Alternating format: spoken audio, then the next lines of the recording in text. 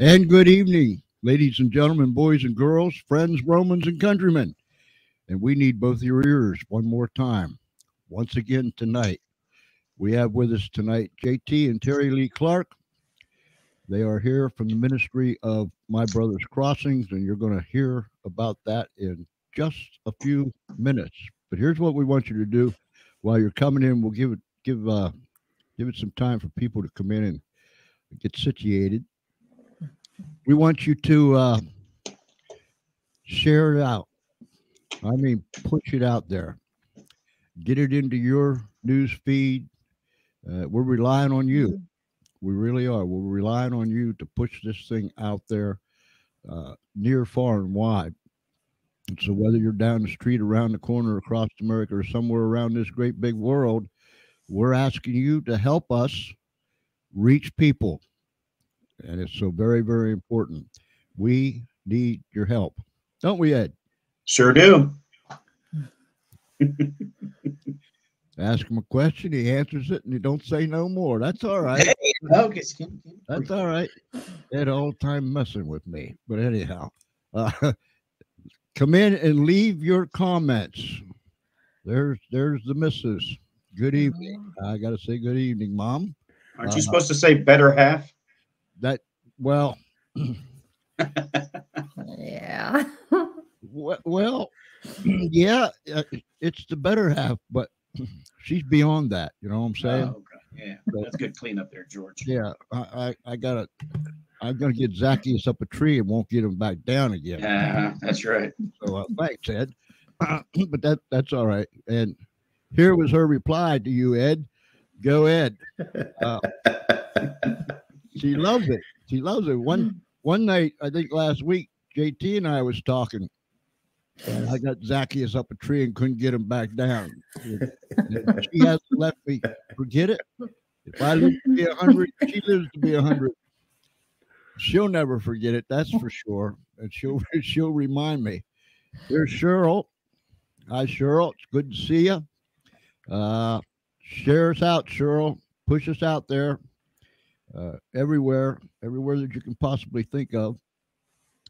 And so here's what we're going to do tonight.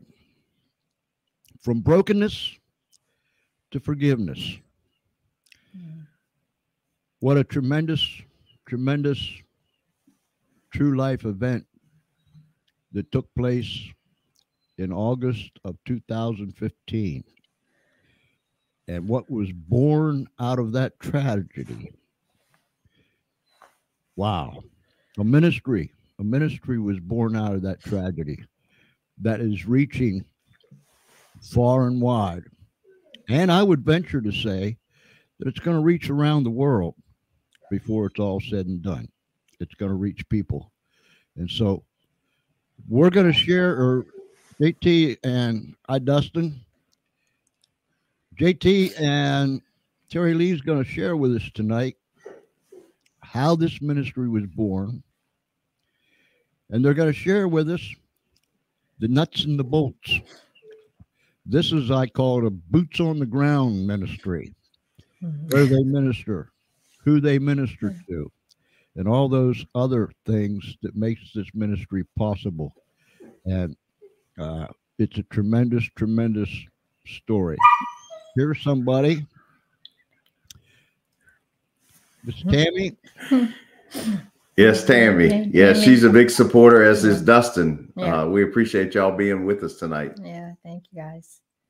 Share us out there. Share us out there. JT, we're going to let you guys take it away and just tell us how this ministry was born out of a tragedy. Yeah. George, Ed, thank you all so much for having Terri Lee and me with you all tonight. We first met 20 months ago or thereabouts, 21 months ago. I got an email from Ed and saying, hey, would you consider coming on the show with George Espenlaub? And we had that opportunity. And then that was followed up by 2 visits to Ed's church there in Ohio. And recently, George, you've come on board with us to help us produce our radio show, and we'll talk about that more in a little bit. But as you mentioned, this ministry of My Brothers Crossing was absolutely born of a tragedy. On a Friday night in August of 2015, my brother and his wife, who I would describe as disciples of Christ, they lived to serve God. They had traveled from one county in Southwest Virginia to another county to go to a church service at a biker church called Trash Ministry. Trash stands for Totally Redeemed Anointed Servants of the Most High. And the night that they traveled to that church to go to that service on that Friday night, I left the county where we live and I traveled to the same county. I went there to volunteer at a high school football game. The night of this accident, my brother and I were 2 miles apart the whole night. I did not know he was there. He did not know I was there. The second half of the football game I was volunteering at, I was a member of the chain crew. I was responsible to keep track of the downs. And in the second half of that football game, an ambulance parked at the stadium in case somebody got hurt. The ambulance had to leave. And a short distance from the stadium, an ambulance had developed a mechanical problem, overheated. It caught fire and burned up. From the stadium, we could see the column of smoke. We could hear the oxygen cylinders as they exploded in the heat of the fire. Well, by the time the game ended, they had extinguished the fire, but the road remained closed while they cleaned up and investigated. And when I left the stadium that night, I turned a direction opposite of where the ambulance had burned. I went to the main road, made my way home. I didn't have any problem. But there was a man attending the same football game I was volunteering at. He was there with his 15-year-old son. And when he left the stadium that night, he turned in a direction of where the ambulance had burned because him and his son lived that way. And as they approached the scene of this incident with the ambulance, they were put on a detour and to be routed around the incident. And the road they were detoured to happened to be the road that my brother was leading a small group of bikers back to their home in the county where they lived. And when this man reached the intersection with that road, he accidentally turned into the wrong travel lane. He was left of the double yellow lines when he made his left-hand turn, and he was coming head on at my brother. And the witnesses on the motorcycles behind my brother said they tried to avoid each other, but it happened so fast, and my brother's motorcycle skidded off in the grass and never hit the truck, never touched the truck. But my brother and his wife were thrown to the asphalt in front of the truck, and the truck ran them over, crushing and killing them. Word traveled back to the biker church that one of their own was down. And the pastor of that church, his name is Mike Price. He had trained with my brother as a pastor. They were in ministry together on some level. And Mike would later tell me that when they got word that one of their own was down, they didn't know who was involved or how bad it was or if there was anything they could do. But he's told me 24 of us, filled with emotion, poured out from our church and went the 1.5 miles to the scene of the wreck. And when they got there, they quickly learned that it was my brother and his wife who'd been killed. There wasn't anything they could do for him. They turned their attention on the man driving the truck. Now, Mike Price likes to say we're not motorcycle enthusiasts. We're bikers. Long hair, tattoo covered, leather vest wearing, Bible carrying, Jesus loving bikers. But to look at the outward appearance, you wouldn't necessarily think they were from a church. And there, this man and his son are devastated by what's happened. They're on a rural stretch of roadway in Southwest Virginia, and they see this group of bikers pull up. And this man and his son happen to be black. And they look up and see these bikers, and they're gripped with fear. What's about to happen to us? In 2014, 2015, we're talking about things like Ferguson, Missouri, Baltimore, Maryland, the church shooting in South Carolina. And this group of bikers makes their way into the accident scene. They reach this man and his son, and they encircle him. And they lay hands on him and begin to pray for him, praying that this 15-year-old boy would not be harmed by what he experienced, and praying that the driver of the truck would be lifted and protected from his involvement in the accident. One of the EMS workers that's there to take care of my brother, there wasn't anything he could do for him, but he witnessed what was taking place. And he went up to the pastor of the biker church and says, I want to know the God you serve, and accepted Jesus Christ as a savior in the midst of all that was going on. It is evidence of lives lived well when you're positively impacting others, even through your passing. And I'm here to tell you, my brother and his wife lived well. On Sunday morning, just hours after this accident happened, late Friday night, early Saturday morning, this man driving the truck is in his living room, devastated by what has happened. And his wife is just begging for him. Let's get up. Let's take a walk. Let's get some air. And he's too devastated to even get out of his chair. And he would later describe to me that the phone rang. And when they answered the telephone, it was my brother's daughter. My brother's daughter was calling to tell this man that she understood it was an accident. And as a family, we were going to move on a path of forgiveness. She was calling to tell this man she didn't know, had never seen, never laid eyes on, to tell him that she loved him and she forgave him. Now, George, that phone call did not take place months later or weeks later, within hours of losing both parents. She made that phone call in spite of how she felt. Being devastated by the news herself, she still made that phone call. And CJ Martin, the driver of the truck, would later tell me that getting that phone call in that moment helped him to get to the next day. The next day, my mom shared with me that she had received a letter that my brother had written to her on the morning of the day of the accident. And she told me that in that letter that he wrote to her, he told her how much he loved her, how good a mom she had been to us 6 kids, how he had allowed life circumstances to interfere with his visitation, and how much he was looking forward to coming up to visit her on her birthday. All I could utter was, what a treasure. His last thoughts were of you. You know exactly how he felt about you. And I began to reflect the difference in the way my brother lived his life and how I lived my life. You see, you didn't part company with my brother without him letting you know you matter to him, that he appreciated you, that he loved you. I was asked to speak on behalf of the family at the funeral that was held 1 week to the day after the accident. And that day, after the services concluded at the graveside, our family retreated back to comfort and console one another. But the men and women from Trash Ministry had other ideas. They wanted to go back to the scene of the accident. They wanted to place a couple of roadside markers in remembrance of my brother and his wife. They wanted to speak prayers for our family. But a detail I haven't shared with you to this point, that the man driving the truck is also a pastor. In fact, from the front door of his church, you can see the football stadium where we had been at that night. You can see the scene of the ambulance fire. In fact, you can see the scene of the accident. You can wrap your arms around this whole thing. And not only did Trash Ministry show up that night for that vigil, CJ's church showed up that night. Let that image sink in your mind for just a minute. And there they are, praying for our family and praying for his family and praying for his church and his ministry. They're praying for our community.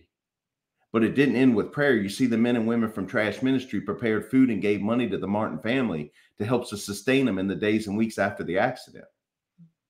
That's love in action. We're called to pray, and prayer has to be a foundational part, a cornerstone of our faith walk. But we've got to be willing to roll up our sleeves and step into somebody else's situation. And that's what the men and women from Trash Ministry did that night. And CJ Martin, he was charged in the accident.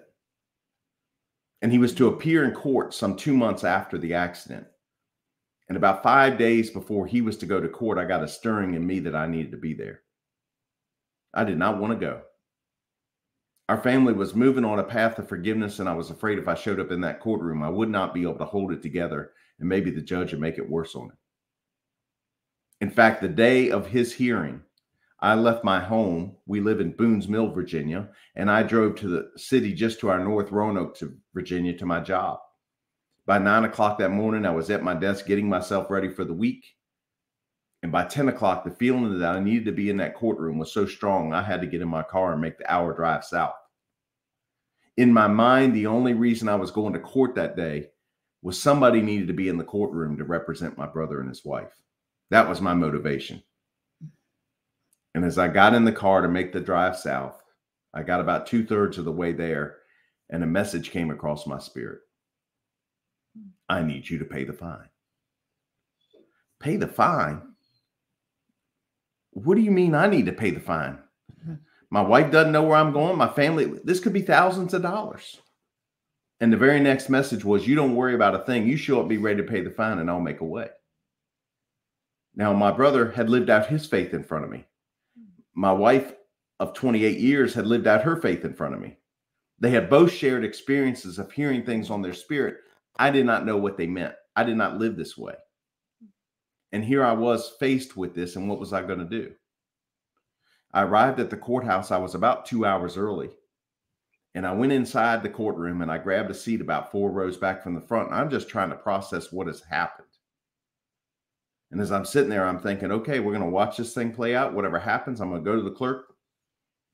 I'll write the check and I'll use my drive home to figure out how to explain to my wife what I've done. We've been married for 28 years. I wanted to get to 29. The truth of the matter is we didn't have that kind of money. And all I could think is, what am I going to have to sell to make good on this check I'm getting ready to write?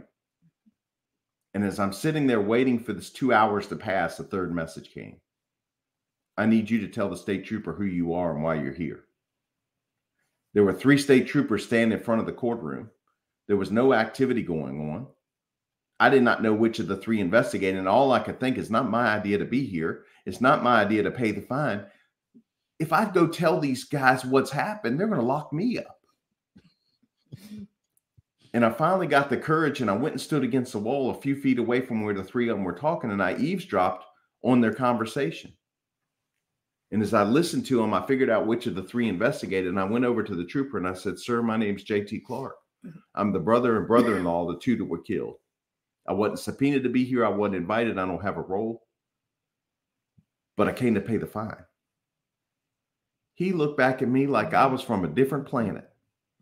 And he turned and picked up his investigation folder and he walked me back over to where I'd been seated. He sat down next to me. He leaned into me and he said, "Now, what did you just say to me?" I said, "I came to pay the fine." He said, "I've been doing this 37 years. I've never heard anything like this in my entire career." And he opened up that folder and proceeded to walk me through his investigation. He showed me his written report. He showed me those accident scene photographs. And he gave me an explanation of everything he found that night. He said, when I showed this evidence to the prosecuting attorney, that the attorney was considering vehicular manslaughter charges against Mr. Martin. And I gasped. And this is an important part of the story. The trooper goes on to tell me that when he came at him with vehicular manslaughter, he said, "Every case I've ever investigated, the family wants more penalty, not less." He said, but when he approached me about vehicular manslaughter, he said, something moved in me. And he said, I pushed back and I told him, not here, not in this case. And instead of being charged with vehicular manslaughter, he was charged with reckless driving. That's a big difference. He went on to tell me that just a couple years before, he had lost his own son in a motor vehicle crash. He said, I'm still struggling to deal with the circumstances of that. And you walk in here and you're going to pay a man's fine. And he got up and he walked away from me, shaking his head in disbelief. The balance of the time passes. The judge enters the courtroom and he calls the case. And for the first time, I see who C.J. Martin is. He comes forward with his attorney, the Commonwealth's attorney, and the state trooper, all 4 of them standing before the judge. Before the judge uttered a word, the trooper looked over his left shoulder, pointed a finger in my direction, and said, "You're a part of this now, too. You better come on up here." I was shaking in my shoes. My family does not know I'm there, and now I'm standing before the judge. The defense attorney says, "Your Honor, we're prepared to accept a plea deal for improper driving." And the judge looks back at him, "Improper driving? I've got 2 dead people here. Somebody's going to have to explain something to me." And he swears us in. He asked the trooper to give an account. Well, the trooper told the judge the very same story he had shared with me a short time before, showed him the same reports, the same photographs. And when he got to the end, he says, "Your Honor, there's 2 more things you need to know. This is J.T. Clark. He's the brother and brother-in-law of the 2 that were killed. And his sole purpose of being here today is to pay any fine you impose in this case." When C.J. Martin heard that, he cried out in the courtroom, "Oh, my Jesus." And he started bawling. Months later, he would tell me that when he came into the courtroom that day, he saw the trooper sitting and talking to me. He said, when the trooper called for me to come forward, he said, "I just knew you were there to be a witness against me."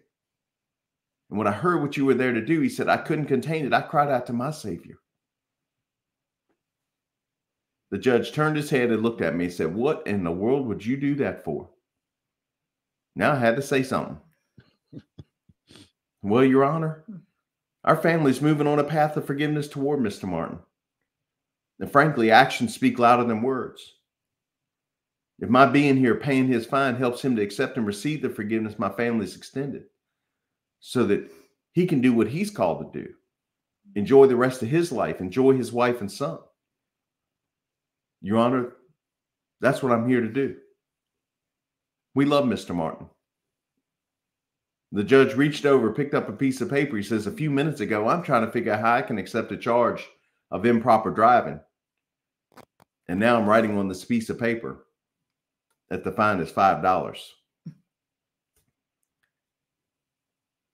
With the case adjudicated, I walked over to C.J. Martin and I grabbed him up in a bear hug. I said, I got you, brother. It's going to be all right. And as we went to pay the fine, CJ grabbed me by the shoulder, shook my hand, and said, how is your mom doing? And then she asked me how my brother's daughter was doing, Robin. And then he said this that really set things in motion. He said, won't you come to my church? A man who had not been to church in years, wanted no part of it, had rejected the very things my wife had been walking out in front of me. I'm now faced with the prospect of going to the church pastored by the man involved in his accident within sight of the scene of the accident. And amazing things have come out of this, George. And just incredible things have come out since that day. I mean, I'm going all the way back to the accident, but from that day forward, really, circumstances, my whole life is different. I've been transformed and I'm continuing to be transformed as we go. Terri Lee, it was a long time coming. Yes, it was. But, you know, you have to say, well worth the wait. Well worth the wait.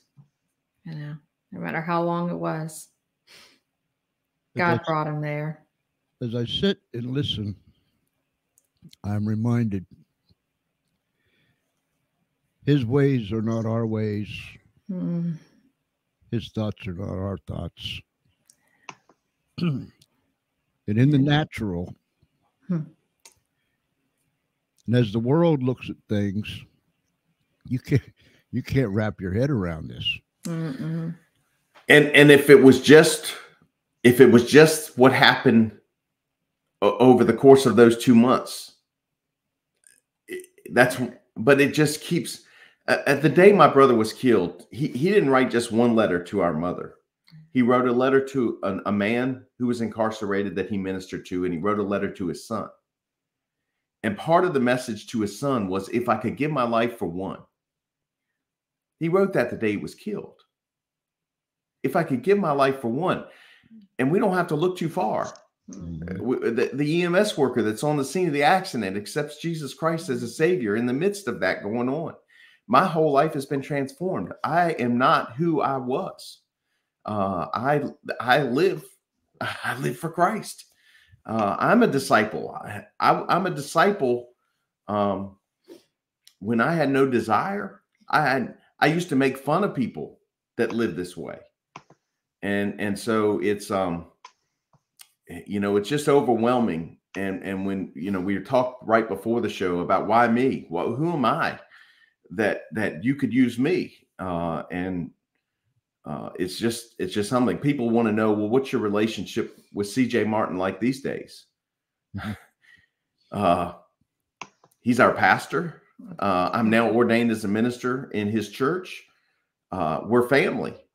We do things together. We have meals together. We celebrate life together. And just to see, we attend, him and his wife were at our youngest daughter's wedding back in May.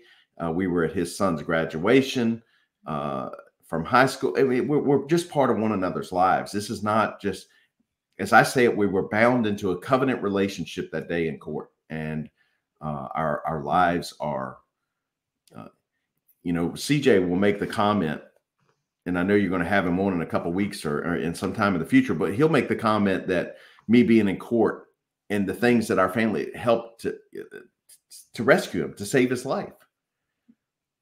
But here's the flip side of that. I've received far more from CJ Martin than I ever gave to him. Let that sink in for just a minute. And you'll not find any finer man on this planet than CJ Martin. Yeah. No argument from me, that's for sure. That's incredible. He's a delight to talk to. Yeah. He's a delight to listen to a minister. He's a prince of a man. Yes. And he's just he's the real deal. That's all there is to it. Ed, you got anything to ask? Well, actually, I wanted to add, going back to the book, and what's the name of the book? In the Blink of an Eye. Yeah, I should know. I bought it. Actually, I read it cover to cover. And to be quite honest with you, it is one of the, one of it might be a understatement. It may be the easiest book to read that you ever read, and it reads as if JT and Terri Lee are talking to you. It's a conversation, and it's boy, is it. It's let's put it this way. When I received it just hours before the first time JT and Terri Lee came on the show, and I had finished it up. I just got it just hours before, and I finished that sucker up right before the show started. So that gives you an indication how good of a read it is. And as scatterbrained as I am, I usually have to take a couple of days to read something just because I'm going to go on to something else. But you couldn't take your hands off of it. But what I wanted to talk about briefly was, so the book. Everybody should pick up the book. Everybody should pick up the DVD. The movie obviously is good enough where if you look at actual reviews, very good reviews, ends up on PureFlix. It's on the DVD. But what people need to understand is how you have had to literally, I don't want to say the word upend your lives, but you literally stopped your livelihoods to answer God's calling. Can you respond to that? Yeah, I mean, again, I didn't understand. I mean, I didn't go into this having researched everything I needed to know about it. I mean, it's just been a complete, I don't even want to say 180-degree turnaround. I mean, this has been like 540. I mean, it's been spun around a couple times to get going in this direction. But we operate this ministry, My Brothers Crossing. It's been full-time work for us since May of 2019. From the point of the accident to 2019, it was part-time. I continued full-time. I was making $80,000 to $100,000 a year at that point. And in May of 2018, I heard clearly on my spirit, this is not for you, prepare yourself. And 365 days later, I was faced with a choice to leave the work that I was doing and go into ministry full-time, or just continue to do it part-time. And I knew what I was called to do.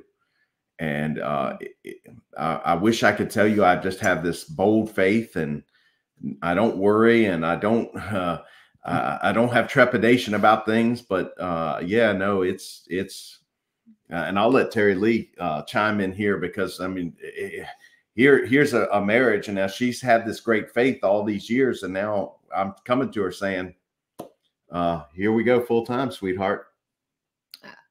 It's exciting. I mean, this is something I could have never seen coming. I said before, I mean, this was the life I lived. I was in Bible studies 3 days a week, teaching Bible studies. This was nothing I thought we would ever do together, running a ministry. That wasn't on a list of 100 things. I was just trying to get him to the cross. Really. I mean, let's just get him to the cross. Let him have eternal life. That's what I want for him. I want a relationship with Jesus Christ for him. Never thinking we were going to go out and be disciples of Christ together. No. Well, can I ask you this? Husband and wife team. You you guys both. Obviously, a while back, about a year ago, I think I asked JT. I said, you get to share your testimony, which I've only shared my testimony probably a handful of. Well, I don't want to say, I don't know how to count it, but it hasn't been every day, that's for sure. So what I'm saying, you are pretty much saying the testimony continues. That things continue to happen. So one thing I thought about was the car situation. Can you talk about a little bit about your, how God has worked through your situation with the automobile? I know it's been a struggle. Yeah. So It continues to be. I mean, we drive about 1,000 miles a week. We get invited to go places. We have some standing ministry opportunities that we engage in every week. And we're on the road all the time. We don't have a church that we pastor. We don't have a church that we minister at on a daily basis like full-time pastors do. Our sanctuary, and a lot of times, is our car. And that's and so with that, we put a lot of miles on our vehicle and the wear and tear. I mean, a lot of calamities with that. Well, we were in a situation in September of last year where we didn't have wheels to go. Our sandals were broken, and a couple who I will confess we did not know personally. They had heard our testimony at a service where we had spoke back in 2016. Follow us on our Facebook activity, our social media activity, and learned of our vehicle trouble. And on Monday, September 27th last year, about 6 o'clock in the evening, I get a message from them saying, the Lord is leading us to give you a car. And as it turns out, the vehicle is a 2007 Cadillac DTS. It belonged to the wife's father, who had passed in January of 2021, and they were looking to sell it. And they said they felt convicted to help us out. And they said, come on down and pick up the keys. The vehicle is yours. And so we transferred the title. We went through all of that. And the vehicle that used to be driven about 7,000 miles a year has been driven 10,000 miles in the last 3.5 months. And that's just one example of how God has provided for us through the obedience of people that have been called to help us out. And it really is humbling. My pride gets in the way at times. Pastor CJ has reminded me as recently as December that you can't be so prideful to think you're the only one that can do something for somebody. You've got to be open to allowing people to do things for you all as well.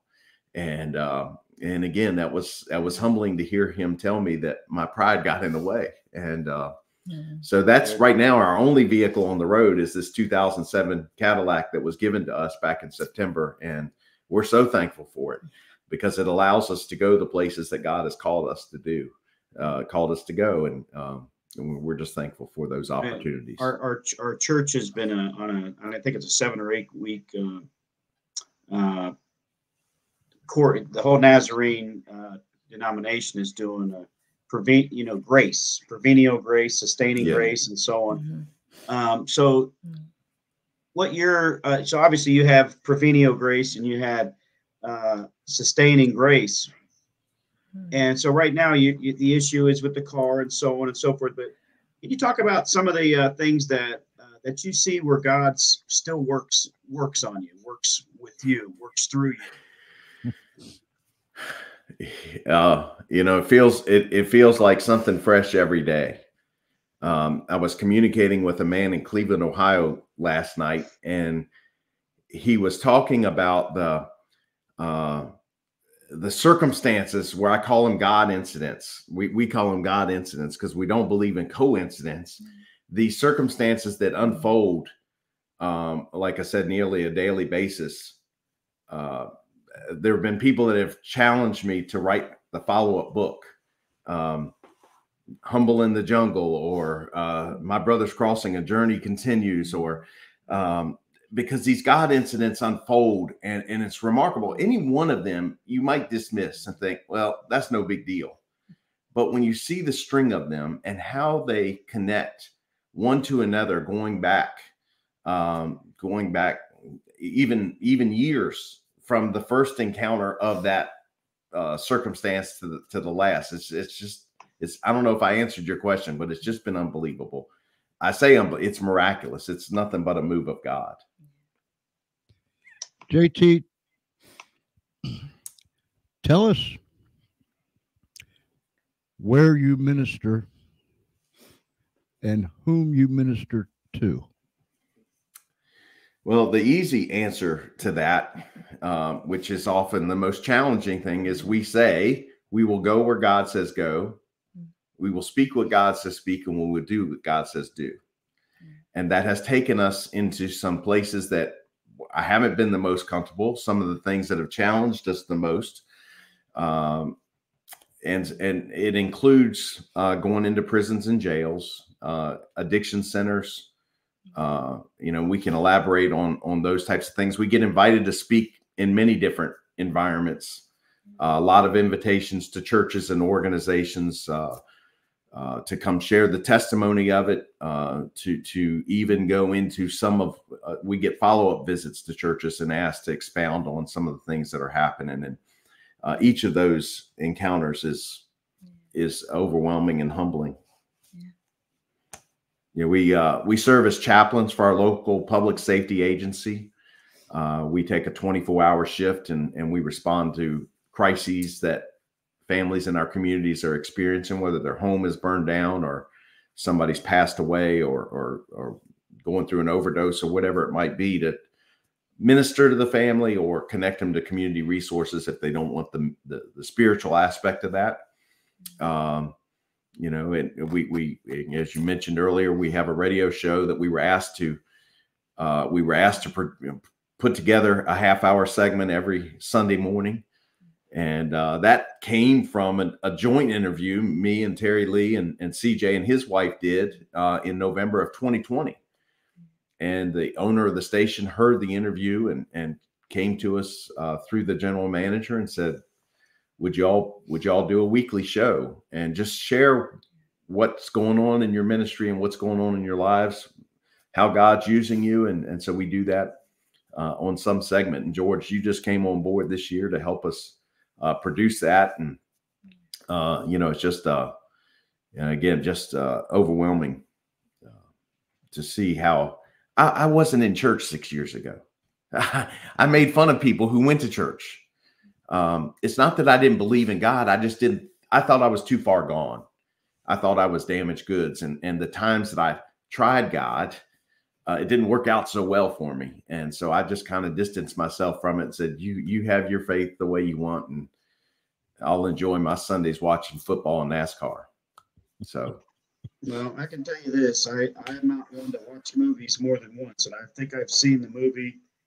I think I'm going on 4 or 5 times so far.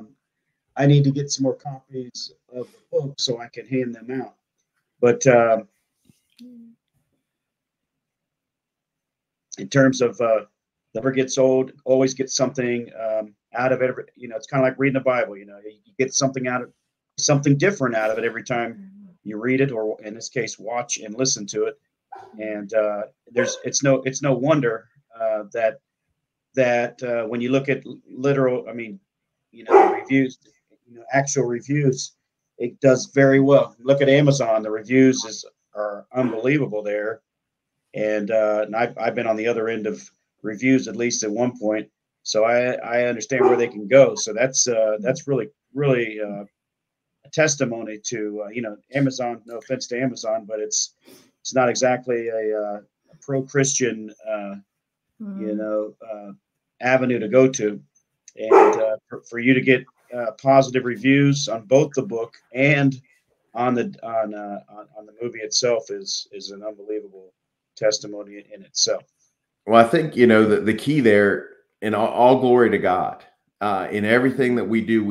The whole point is to point people to Christ, and we want to glorify Him. And when it came to making the movie's called My Brothers Crossing. It was named after our ministry because the book, In the Blink of an Eye, Forgiveness in Black and White, the book title had been used for a Dale Earnhardt movie just shortly before ours was produced.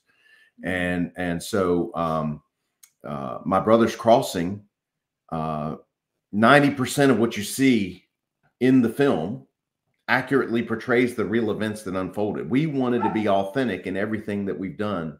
We wanted to be authentic with our faith. We want to be authentic with our teaching. We want to be authentic in what we speak and how we minister to people. And we wanted that to be true with the movie.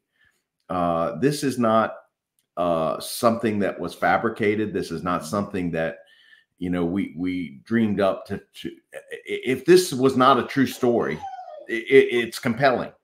But the fact that it is a true story and that it's told the way that it's told, we filmed it in the very places where the story unfolded, the same stretch of roadway where my brother and his wife were killed, the same funeral home, the same courtroom where the case was heard, the same cemetery, the same churches, as authentically as we could tell the story, all the way down to the fact that the actor who portrays the state trooper, the actor wears the state trooper's uniform that he wore the night he investigated the accident.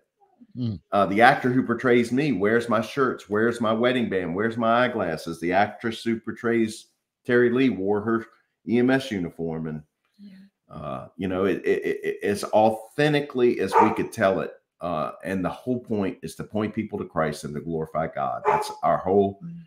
That's been our whole motive for doing any of it. Let's take people to the trailer. And they can see, let me find it here. You know Espenlaub. Sometimes he blows stuff up, but nonetheless, this is the trailer. Excuse me. This is the trailer to My Brothers Crossing. And here we go. On and on. I'm afraid to drive. I'm J.T. Clark. Well, it's good to know you, Mr. Clark. My condolences to you. I feel like at any moment somebody's going to retaliate. You're going to have to develop a personal relationship with our Savior, Jesus Christ. Dad. Lord, lift me up. I'm in pain, Dad. Haven't I served you? Why are you doing this to me? She's adamant about seeking a vehicular manslaughter charge against Miss Martin. Baby, everybody knows. Tell that to the deceased, to their families, to my son. I haven't forgiven him. I want the guy prosecuted. I think you mean persecuted. That's just the way it goes. In theaters.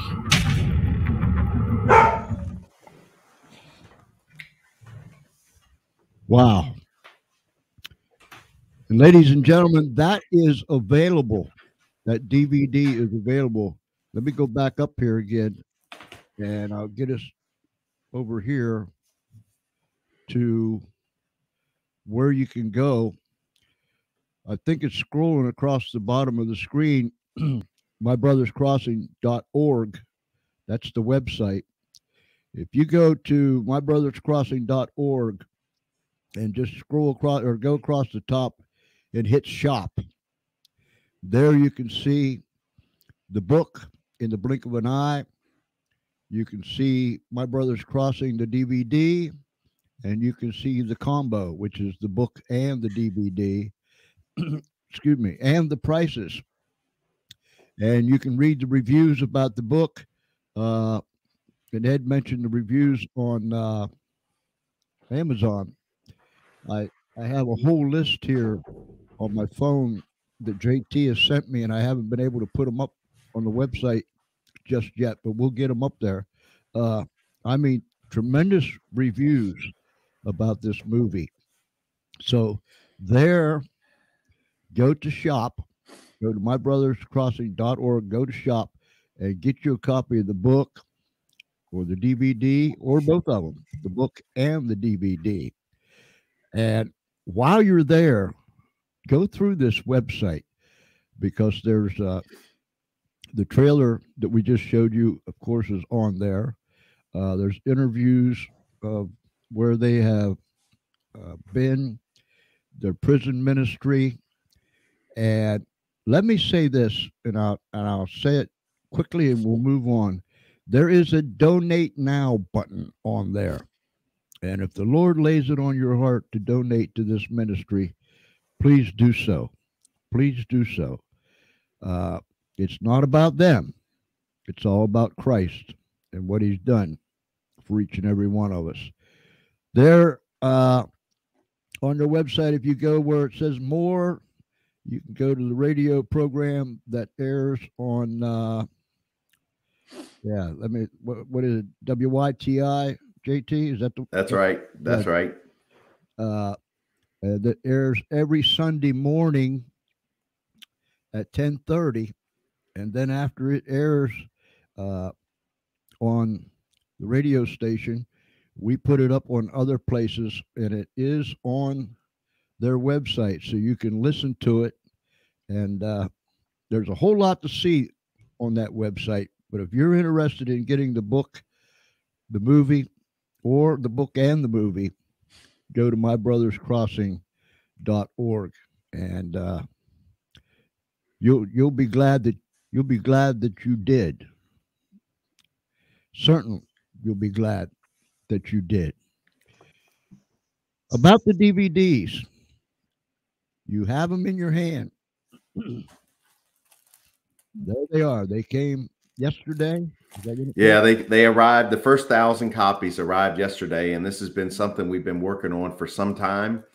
There is English and Spanish language subtitles, and there's also bonus footage that we were asked to record to include on the DVD that gives the backstory on some of this that helps to complement the movie, if you will.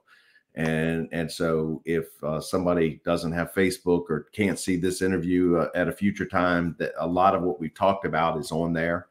And, it's just the movie we actually was nominated at a film festival in Dallas in 6 categories.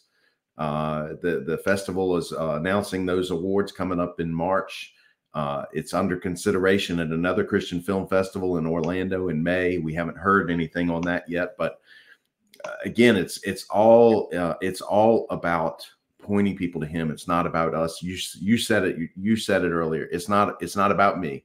And that's a key message in the film, because as I was trying to understand what had happened in the courtroom that day, I approached the only other pastor that I really knew besides my brother and told him what had happened. And when I told him, he's like, just remember this, it's not about you. It's not about you. And it really began to force my perspective and force me to challenge me. That's the better way to say it. It challenged me to really think about the fact that it wasn't my idea to go to court that day. It wasn't my idea to pay the fine. It wasn't my idea to live this way. And it's something else was at work in all of this. And it's the very thing that my wife had lived out in front of me and that my brother had tried to talk to me about. And it's the very thing that I live for now. It's all about Jesus. And I know we haven't talked a lot about it. We've got a few more minutes left. Terri Lee and what she did in walking out of her faith in front of me, I think is part of the message that's so powerful that should be shared. And maybe if you talk to her a little bit about, I know you tried a minute ago, but talk to Terri Lee about that walk for those 28 years of our marriage. That must have been excruciating. Oh, goodness. Oh, I say excruciating. I will just say, God gave me the strength to go through for those 28 years. I couldn't have done it on my own. There's no way. With 3 small children, I could have pushed my way through without a strong faith in God. What were you dealing with in those 28 years? Well, I was dealing with JT was suffering from depression and suicidal ideation. Just 2 weeks after the birth of our first child, his depression and suicidal ideation sunk to such a point that he had to be hospitalized. So here we have a 2-week-old baby, and now he's being hospitalized. So he spent the first month basically of 6 weeks of our life, basically hospitalized, came home before Christmas. And I knew it was too soon. Put him back in the hospital a few days later. He was back for a month, came out, was doing an outpatient program. and had a suicide attempt. And in the hospital that morning, the doctor was a friend, and he came to me and he showed me the lab results. And he said, well, he's done it this time. He's gotten his wish. And I said, oh, no, he hadn't. God makes the final decision on this.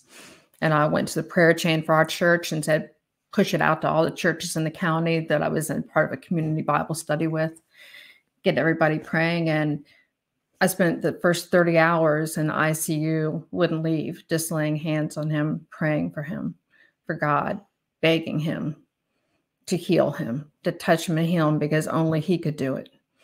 And on the 30th hour, the doctor came in and he said, you're not going to believe this.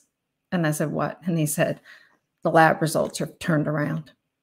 His liver is functioning. And the doctor admitted this was nothing but a miracle from God. This is nothing they did because they had exhausted everything. This was just going to be a matter of time. I'd pushed them to get a liver transplant, and they were like, it's too late. It's too late. But with God, it's never too late. It's never too late. He could decide. And he did. And you know, it was 2009. Yeah. So that happened in 93. It was another 16 years before I came to this idea of forgiveness. Yeah. And I had to move in forgiveness relating to a childhood trauma. And it was when I did that the depression and suicide left me. And people asked then why I didn't go run into church when I did that. And it was my idea or mindset that I had already done my time. I just wanted to enjoy what I had left with my daughters and my wife. And it was another 6 years before my brother would be killed.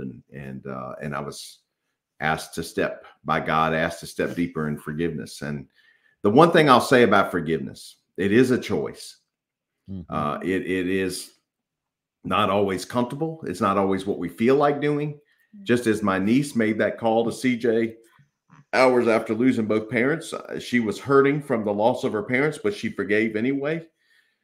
When we choose forgiveness, and when we allow God to intercede, when we allow God to have it, amazing things can happen.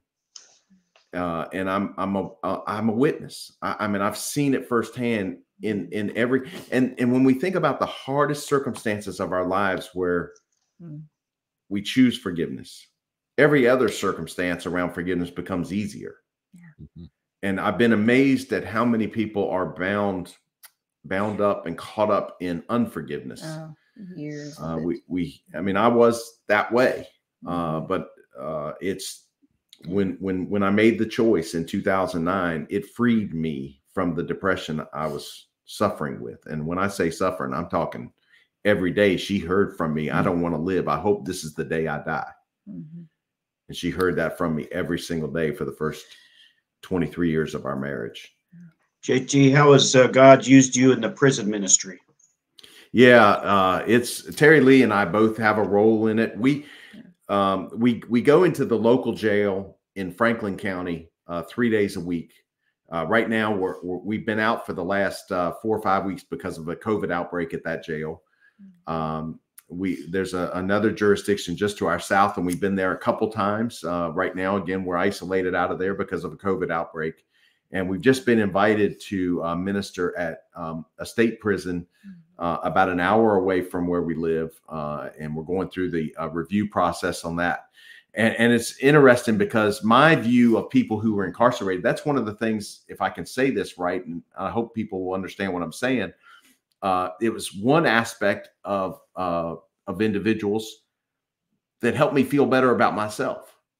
I used to look down on people who were incarcerated and think to myself, well, at least I'm not that bad.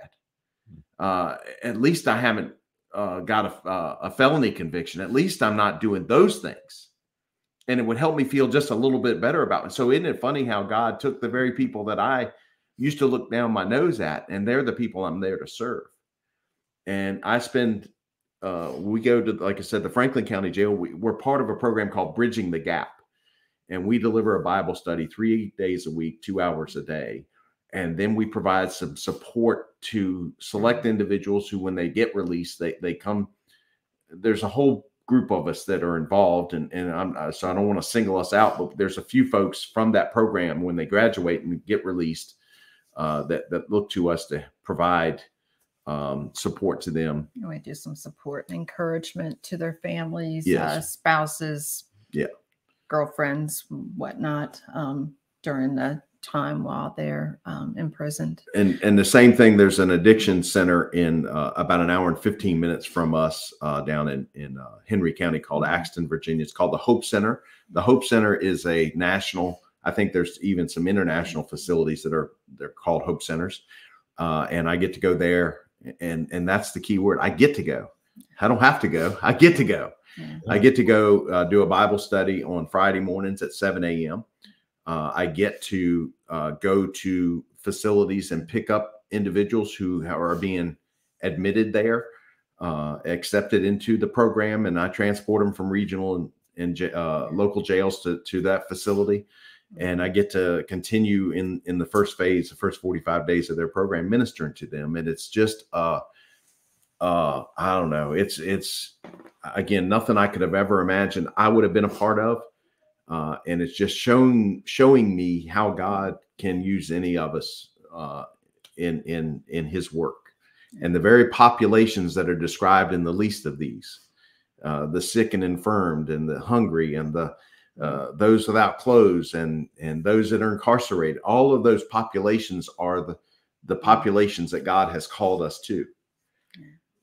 And so it's again, it's just humbling. Boots on the ground. Boots on the ground. Lest I forget, anyone that's watching, that will watch, if you are interested in having JT and Terri Lee come to your group, your organization, your church, contact them.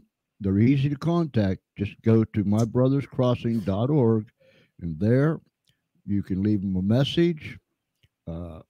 All their information's right there. And I would encourage pastors, group leaders, everyone and anyone.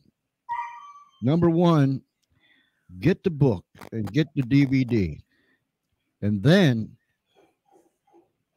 nudge somebody, a pastor, a group leader, a youth leader, whomever, and say, look, we need these people to come and minister to us.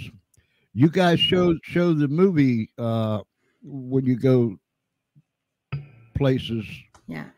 If that's part of what they asked for, absolutely. We've been to Ed's church. We went to Ed's church up in Ohio back in July of 2020. And then they invited us back in February of last year, and we were up there for 4 days. And, the two questions we get asked, first of all, the thing that just affirms that God's in this, we've never called and asked one place, can we come? Mm-hmm. And for 6 years, that's all we've been doing. Every weekend we're somewhere. And the two questions that we get asked, one is, how many people do you have to have in order to make the trip? And then how much do you charge? And the answer to the first question is, we'll come for one. Our ministry, the way we've framed it is, we're a ministry of the one, being Jesus Christ, for the one. We'll come for one. And we don't charge anything. We don't ask for anything. If something's offered, we certainly accept it. But it's not about the money. It's all about pointing people to Christ. And we want to be authentic. We want to be real. We want to be genuine. I remember Ed, when we were up there the first time, Ed, we were sitting in the Mexican restaurant before we headed back to Virginia. And Ed looked at me and says, JT, how are you able to stay humble through all of this? And the easy way for me to answer that question is, but God. None of this happens but God. Mm-hmm. I wasn't looking for it. I wasn't trained in it. My brother pursued this with his life. This just landed on top of us. And so I have nothing to point to but him. I've got to trust him for everything. And so that's one easy way to say. I saw my brother, Dave Schuler, put the comment up there, but God. And that's so much of how we walk this thing out. I'm reminded of the old rugged cross. And JT, I think you and I was talking. I was talking with somebody. Dear Lord, please don't let me lose my sensitivity to the old rugged cross. Amen. Yeah. Amen. I go back to the old rugged cross every day. Every day. And I'm not blowing my horn, tooting my whistle. But here's one of the things that I've made a habit to do when I go back and I kneel before that cross. I ask the Lord, Lord, if there's any ego in me today, stifle it. The second thing I do is, Father, and this is how I pray, set a watch at my big mouth. That's literally what I say. Father, set a watch at my big mouth. And may what I say bring glory and honor to you. That's what it's all about.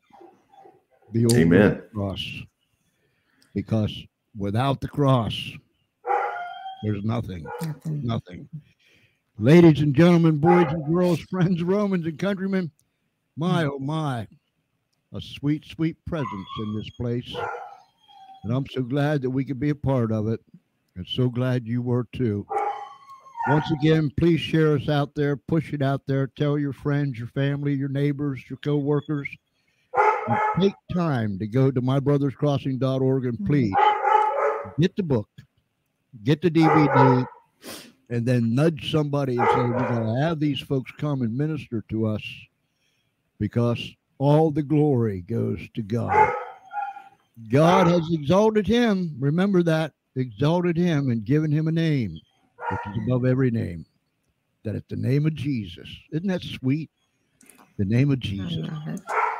Sometimes I'll sit right out here in my little studio and I'll just sit here and I'll just say, Jesus. Isn't that so sweet? Sweet. Just to be able to call his name and not only call his name, but he answers you. He knows. Amen. Yes. Amen. Absolutely. Please do all these things for us. I trust and pray that we were a blessing to you tonight. God bless you, Terri Lee and JT. God bless you, Ed. We'll be back Thursday night with Frank Harbor. Oh, you'll love Frank. You will love Frank. He is a whole bunch of everything, but he's a man that loves God, and he's on a mission. He'll be with us Thursday night at 7:30. So tune in again. And so until next time, we'll see you later, everybody. Good night.